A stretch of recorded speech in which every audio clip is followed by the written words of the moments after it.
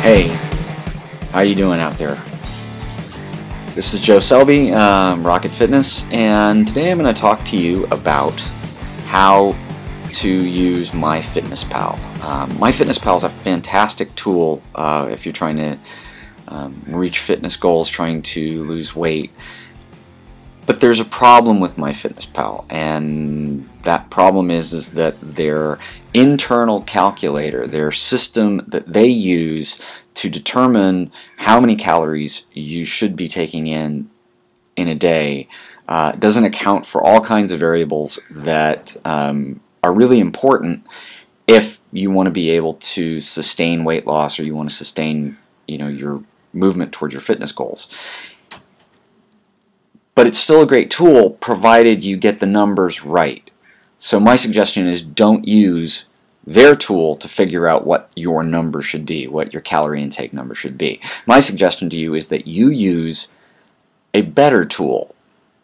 And I'm going to show you what that tool is, and then I'm going to show you how you can input that into MyFitnessPal. So this is dead easy. Anybody can do it. Okay, let's start here at MyFitnessPal. If you created a MyFitnessPal account, you've seen this screen, and I just want to demonstrate something to try and make a point. So I'm creating a profile for a woman who weighs 150 pounds now. Her goal weight is 135 pounds, so she wants to lose 15 pounds. She's 5'6". She was born June 15th, 1979, and let's say she lives in Alameda. Okay. How would you describe your normal daily activities? Sedentary. Honestly, here's where most people completely screw up their MyFitnessPal profile, because honestly, you're all sedentary. Unless you are involved in a job where you spend a lot of time up and around and moving, this is the category that you want to be in. Okay, so, and she's recently purchased T25, so she's working out 5 times a week, 30 minutes a day, and she wants to lose 1 pound a week.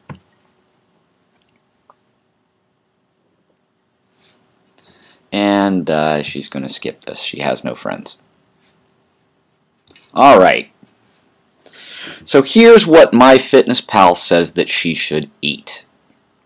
That she should eat 1,240 calories a day if she wants to lose 1 pound a week, which is 5 pounds by July 20th. And I'm going to show you now why that is a terrible idea. This is the tool that I would prefer you to use if you're trying to figure out what your calorie needs are for the day. This is from a website called ifitfitsyourmacros.com, and that's a conversation we can have later about the ideas about if it fits your macros. That's an idea that's very popular with a lot of people. But I only want to focus on this calculator. So the address for this calculator, I'll have that pop up on the screen so that you can use this for yourself.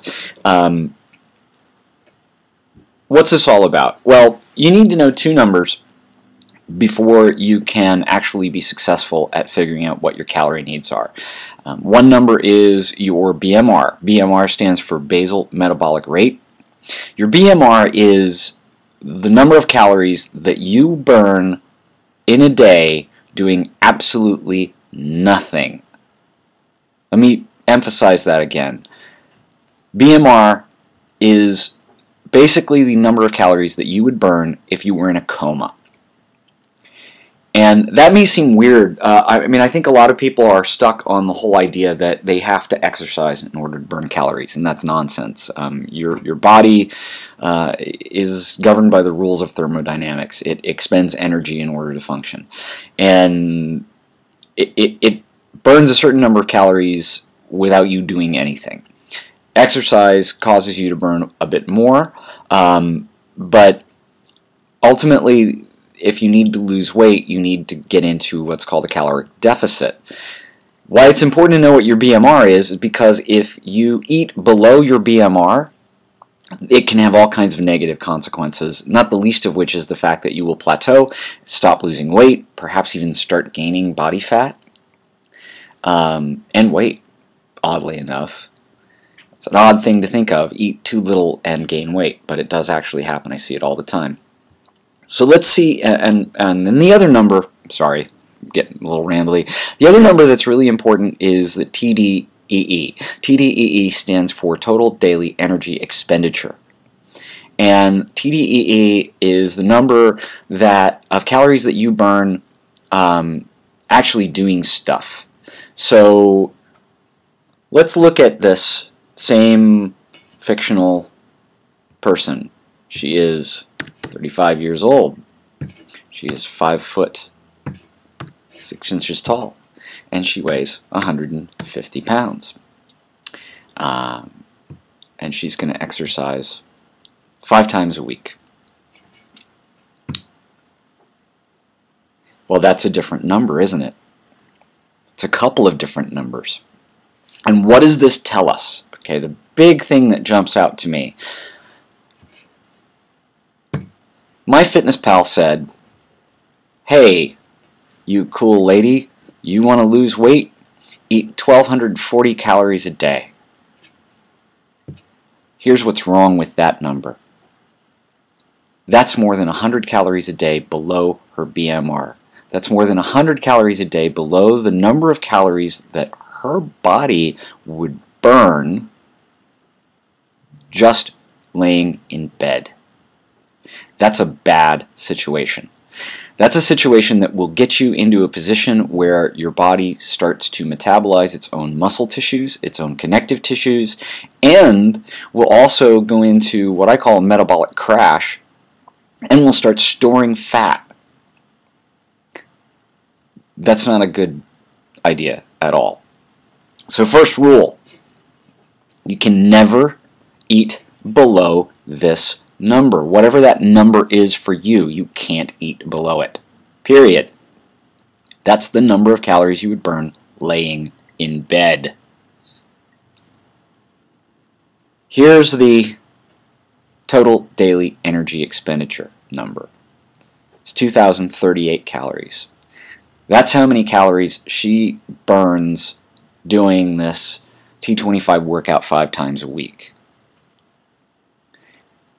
Plus all the other stuff that you're doing, you know, sitting at your desk, surfing the internet, watching TV, eating. Yeah, eating. You burn calories when you eat. So, how do we solve this puzzle?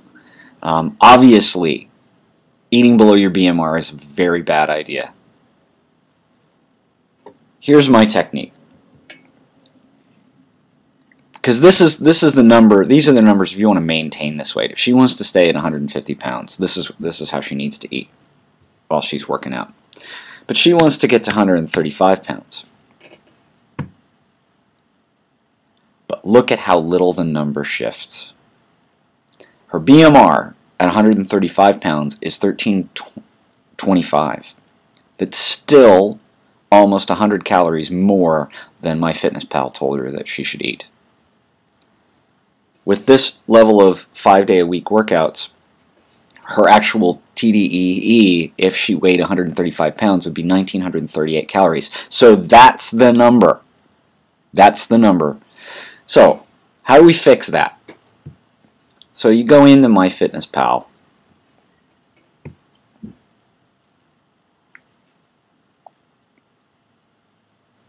And you go to Goals. Click on My Goals. You scroll down. It says Change Goals. Click that button. And instead of going through the guided setup, hit Custom and click that in here. So, her goal weight is 135 pounds. 1,938 calories a day at that activity level is what she needs to maintain it. So you put that number in here as your net calories consumed goal. Now the other thing that you're going to need to adjust is you're going to need to adjust your macronutrients. MyFitnessPal also is going to tend to give you numbers here that are just kind of bad. You know, 20% protein isn't enough. 50% carbohydrate is probably too much. What a lot of people have success with is switch this to 40, 30, 30.